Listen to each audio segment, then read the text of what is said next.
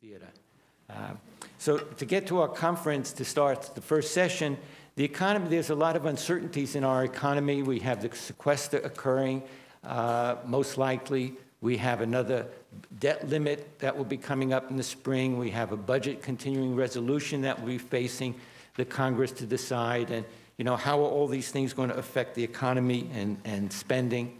And on the employer sector, they have a lot of decisions employers have to face with health benefits and their employees, what to do with the employees, whether to sign them up for the exchanges or continue their health insurance. And then we have the issue of the federal debt and the growing deficit, that the fastest growing aspect of it is the entitlements part. And, you know, what's that going to do with spending, particularly with Medicare and increased Medicaid expansion? So we're very fortunate today to have three experts in each of these areas, in the economy and the employer sector and the federal budget. And so I'd like to start by introducing, on the economy, Jim Glassman. Jim is the managing director for J.P. Morgan Chase and a head economist for Chase Commercial Banking. He provides market insights to help clients better understand the changing economy and its impact on their business. He publishes a great deal of independent research on the economy. He's cited often in the financial media. And before he came to J.P. Morgan Chase, he worked for the Federal Reserve Bank in Washington, D.C., and he received his Ph.D. From Northwestern. So please join me in welcoming Jim Glassman.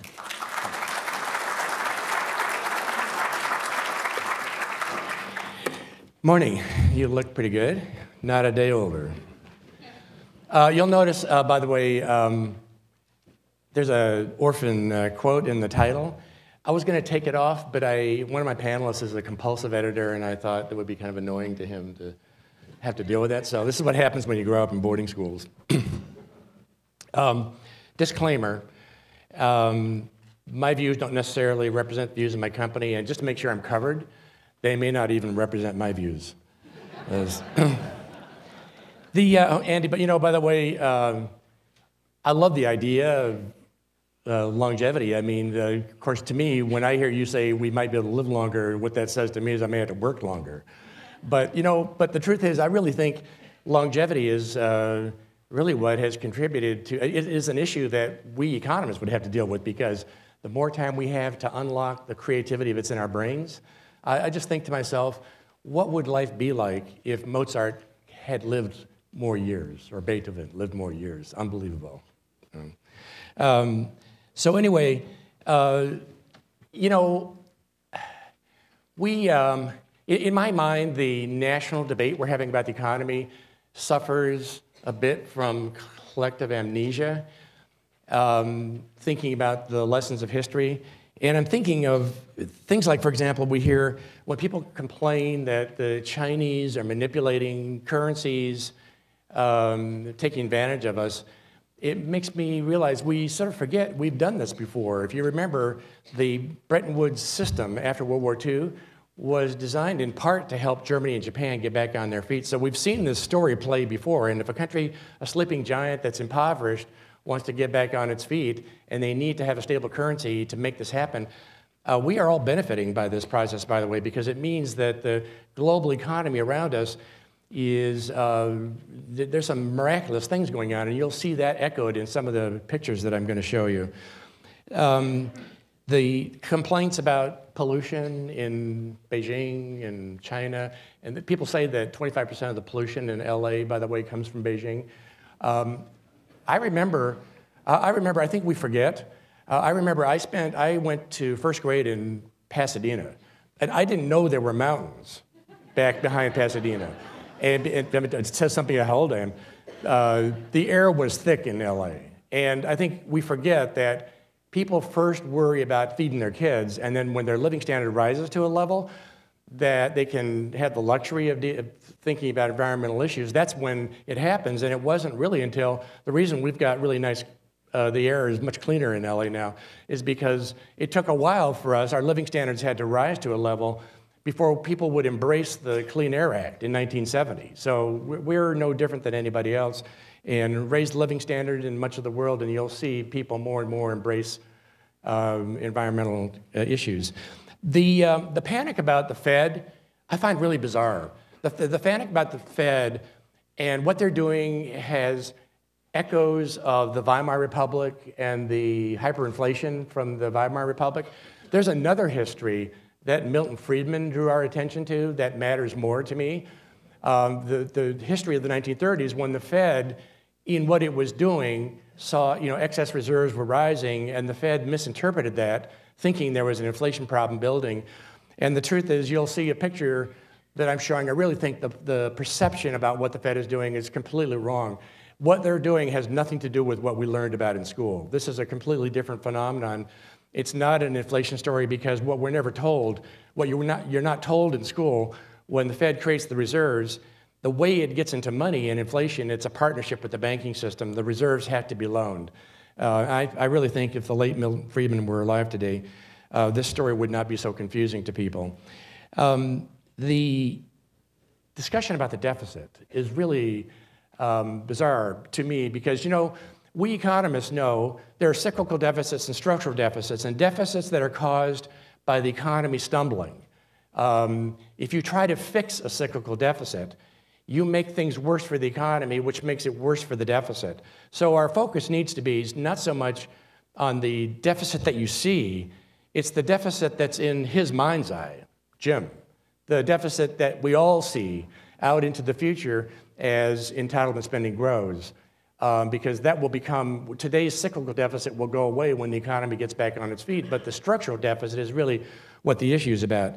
Finally, the panic last year, the worry that the European Union was going to blow apart, really panicked the market for a while.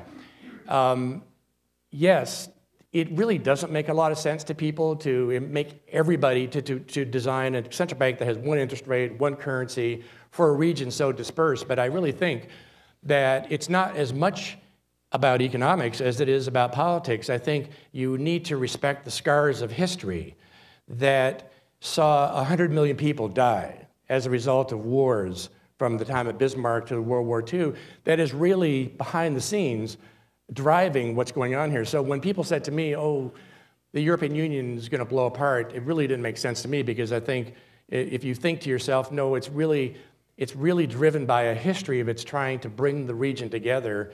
And there are a lot of benefits in economic integration. So I think if we pay a little more attention to history, we might actually see some important lessons there. Now, you don't have to know what I'm showing you here on this picture is global trends around the world. GDP growth, China, India, Japan, Europe, and the US, and the solid areas of the global economy. We kind of slowed a little last year. It generated a little bit of anxiety. It wasn't really in the US. The US, we kind of chugged along at a relatively steady pace, but the truth is, what happened was really largely a result of the existential crisis in Europe. Europe stalled because because of the panic, wondering whether this thing is going to hold together. A lot of countries, Spain, Italy, were forced to take measures to try to address budget deficits, exactly what you shouldn't be doing, and it stalled the region. It slowed everybody else, the global economy. Most of that's behind us because, as you can tell now, the crisis in Europe is really fading, and it helped a lot on July 29 when the European central banker, when the head of a central bank says, we will do what it takes to preserve the monetary union, and believe me, we have the tools.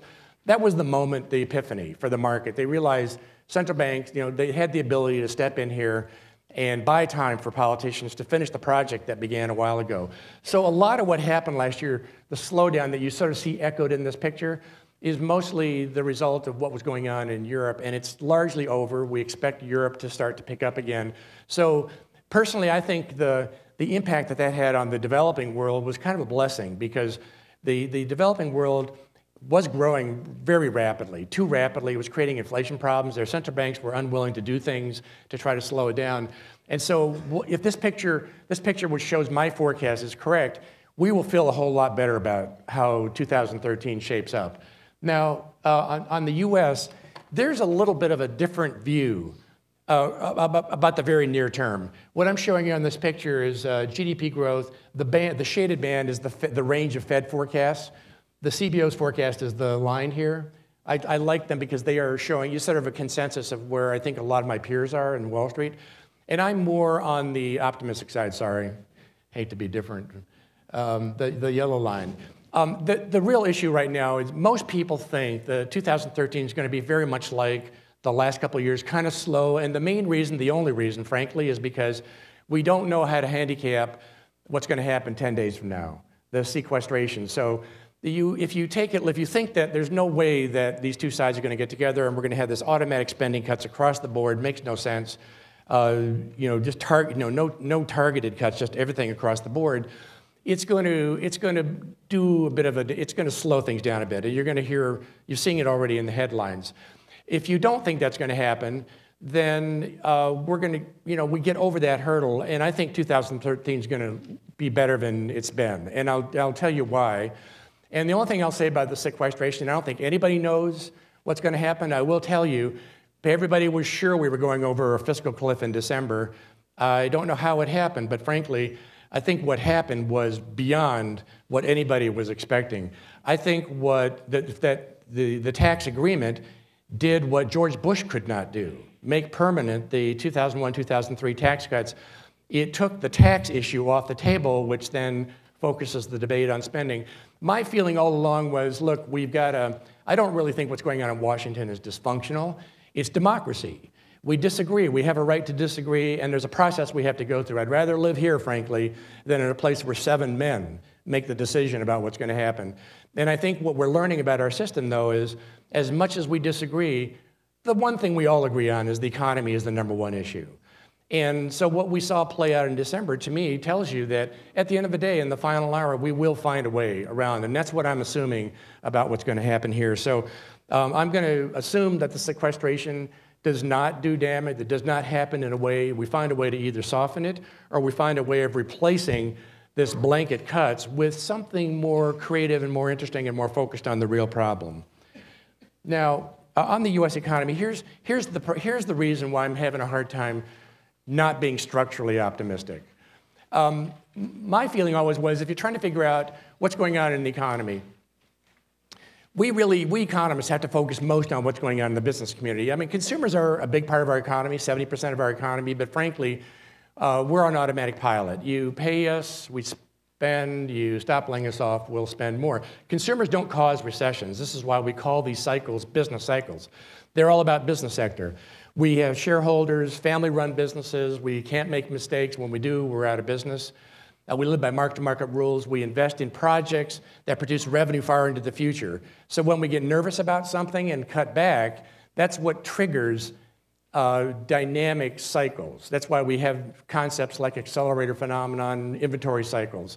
So I always knew as an economist when I was way back in school that what you want to do if you're trying to figure out what's going on in the economy, focus on the financial health of the business community. And I tell you, it's unbelievable. This is what this picture is showing you, after-tax profits of American businesses as a percent of GDP. What you'll show, by the way, what's been happening since the 1980s, none of us were taught this. We were taught that in modern developed economies, the distribution of income to the different factors of production is relatively stable. It goes back and forth in cycles, but we were not really prepared for a story that's unfolding here. But what's important about this picture is you'll notice that before we fall into recessions, which is the vertical bars, the margins are usually getting squeezed. That's a red flag that we're too optimistic, something's going on, businesses are getting squeezed, they've got to do things. So for one message from this picture is that, yes, we all got hammered in the 2008 recession, but the business community hunkered down, went in survival mode, restored their financial health more successfully than anybody really imagined in my community. And here we are, profit margins have recovered, and we're at all-time record highs. And what that tells me is, as an economist, I don't care what you say. I don't care how much uncertainty there is. What I know is that the world, you've never seen better. The setup has never been better because, and what it means to me is that when you're earning record margins, you have a powerful incentive to look forward, to think about expanding, to start thinking about your staffing needs. And that's why when you look at what businesses are doing, capital spending, again, is growing at a pretty decent pace. We go through these moments, but capital spending doing well, which is a good sign of what people think about the future. And more importantly to me, the job market for people who graduated from college 2008, 2009, 2010, 2011, they've got squeezed badly. Because when businesses go in survival mode, they're not really encouraged to be hiring people who don't have skills and experience. And this was a really unique phenomenon in this recession, is that the younger you are, the fewer of you have a job relative to what happened where you were back in 2007. It's because skills and experience matter. The world has changed dramatically. It didn't used to be that way. When we used to have recessions, the old guys got pushed out, the young guys got pulled in. But what's happening now is young people, 25 to 35, are finding that on the margin, the job market is opening up the most for them. So we're starting to see a reversal of things that were going on during the recession. And that's all a sign that we know in the business community that things have changed, and we've got to think forward, and that's why this is happening. Second, the second message from this picture is, to me, powerful, and I don't think we got our hands around it. You get the impression the pendulum has been swinging since the 1980s. I think this is the face of globalization. So if you have sleeping giants that wake up and they decide they want to go to work and develop, they're extremely impoverished.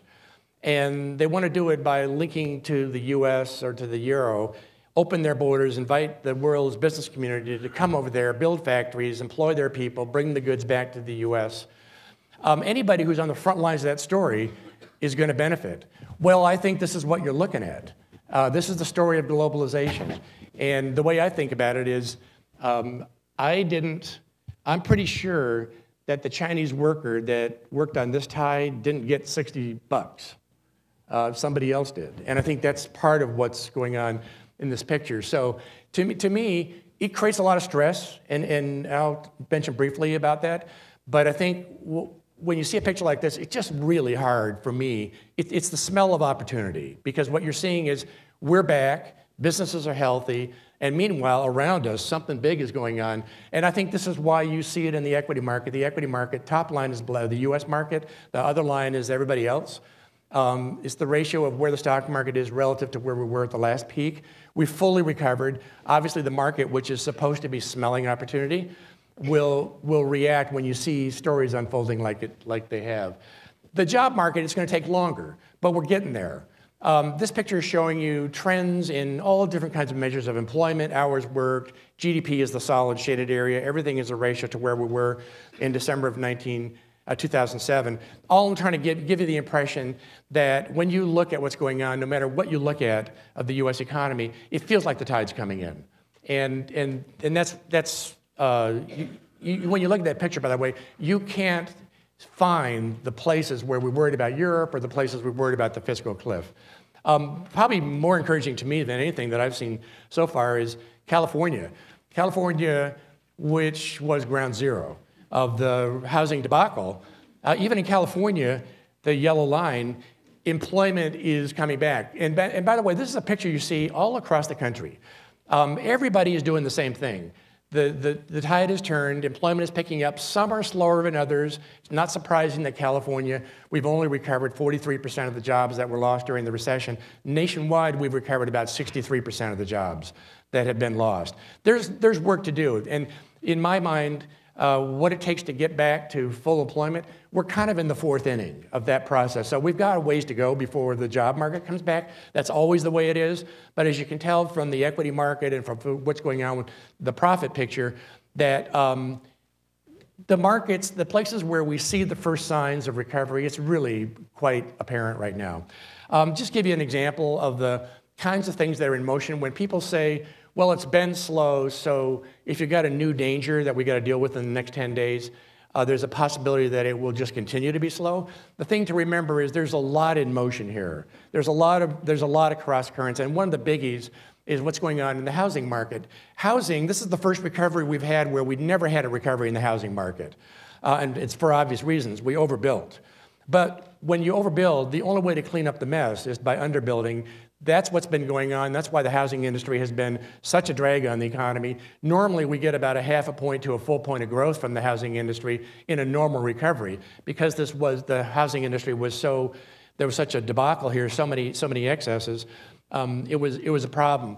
Now that's changing, and as you can tell, because we've cleared the mess, because the prices are back to normal, because young people are beginning to find jobs, things have changed for the housing market. So as I look into 2013, this is an example of the kinds of things that are in motion that are going to be that are going to be helping us. Now let me just on the Fed, another big plus. The Fed is doing a lot to try to drive investors into risk, to encourage us to take on risk. What they're doing is not what a lot of people think. When they buy assets, create reserves, ordinarily, a lot of people worry, well, doesn't that create inflation? Well, it creates inflation if those reserves get loaned out. The picture's telling you something weird is going on. This has nothing to do with what we all learned. When the Fed buys assets, creates reserves, the reserves remain as excess reserves. They're in quarantine, and that's why the monetary base, the black line here, has exploded by the amount that the Fed has been buying assets, but the money supply doing nothing. So this is not treason, what the Fed is doing. The way to think about what the Fed's doing is they are trying to drive long-term rates down. They're trying to drive long rates down because they can't push the funds rate below zero. So what they do is they buy assets. What we should know, though, that what the Fed is doing here, that this is totally unusual. It's distorting long-term interest rates. The way you see that is this picture is showing you nominal 10-year yields. The blue area is the thing to focus on. This is the real rate of interest. The Fed's action, and this is the rate of interest the market expects 5 years from now for the next 5 years, they've driven rates to zero. We're supposed to know that this is unusual, it's artificial, it's not going to last forever. One implication is that for all of us who have infrastructure projects to be investing, this is the time we ought to be doing the financing, because we're probably not going to see rates like this for forever. But this is really what the Fed's footprint is. What they're doing to the market. Now, I just want to just mention briefly, the big issue that we're all wrestling with is the distribution of income is growing. This is not a healthy thing when you have a country that's polarizing economically. And I think we need to think creatively about this. This picture shows you something weird. It kind of gives you a hint of how to think about this. I'm showing you labor productivity, the black line, and real hourly pay. What you'll notice is, we're taught in school that people are paid the value of their marginal product. So what you tend to see is the real wages tend to track along with productivity, and they did for a very long time. Something began to change in the mid-1980s, and we're seeing an extreme divergence in pay that workers get versus productivity, and it's correlated with measures of the distribution of income. And I think it's the flip side of that is it's related to what's going on with profits. And I think the way to think about this is, our tendency is to think, well, as the economic report the president did a couple of years ago, there's nothing wrong with people making high incomes doing well, as long as they're not getting it at the expense of the lower incomes. Well, the way we got to think about this is this is not a problem that we can address by punishing people or by taxing one side and trying to redistribute. You can't fix that. You can't fix this problem that way. We have to ask ourselves, what's causing the problem? What's the creative way to do this? And I think it's pretty clear. It's all about globalization. It's about the world around us, people wanting to go to work. There's an awful lot of folks we're competing with. That, to me, is what explains why it is that the balance of power has changed. And I think what we need to recognize is the best way to manage this is not to try to shut the world out, but to try to help people who don't have the skills and the education and figure out how to lift them up to compete with what's going on globally. One final comment. I think I need to give you an antidote for the death spiral that my friend is going to be taking you on in a few minutes. So the deficit. So here, I think I'm an outsider traveling from 40,000 feet. So in my mind, there's another way to think about what's going on. When people think about, it's common to think the problem, we look at the problem that we can see and we think that's the problem. As an economist, my opinion is what you see is not the problem. What you see, the actual deficit, is the result of the economy stumbling. That's what the black line is showing you, the actual deficit as a percent of GDP. CBO's forecast for the structural deficit is the shaded area. The reason they are forecasting that in the next 10 years the deficit is going to come down is because we economists all know that when the economy stumbles, the deficit goes up. When the economy gets back on its feet, it's going to come down. The real issue is what you don't see. It's what is in the background driving what will turn into a very big structural deficit if we don't do anything about it. We all know what the problem is, the black line. Federal spending for health care was 1% of GDP in 1970. It's 5.5% today. CBO says it's going to be 20% or so in the next several decades. That's the elephant in the room. And this, by the way, is why I never went into healthcare economics, because I knew this would be a challenging, in my lifetime, was going to be challenging to deal with. I think the thing to remember, though, is I always told myself, this is a CBO forecast for different categories of spending. Social Security on the bottom, healthcare in the middle, that's the issue. If you assume that the American electorate does not want to take on a higher tax burden and revenues stay about 18%, it tells you the spending is, the size of the government is going to double. That would turn into a structural deficit. The way I think about this, though, is I always told myself, that really when you have a problem like this, that a program that is unsustainable, you can't expect that we're going to get anywhere close to solving the problem until people in the political world acknowledge it. And I really think something big has been happening in the last year. I think the fact that a politician actually stood up and said, we need to rethink our entitlement system is the reason why the conversation today that you hear coming out of Washington, every time you hear a discussion about what they're going to do, the fact every time they mention entitlements or Medicare, that's a huge step forward to me. That tells you that we at least started to recognize this. So when I go to the 1st Congressional District in Wisconsin, I always tell them, you've got a special place in my book, because this is where somebody actually, in my world, it was the first politician I'd ever heard who had the courage to stand up and say, we need to think about this. And by the way, this is the reason why I'm bullish on this conference. Thank you.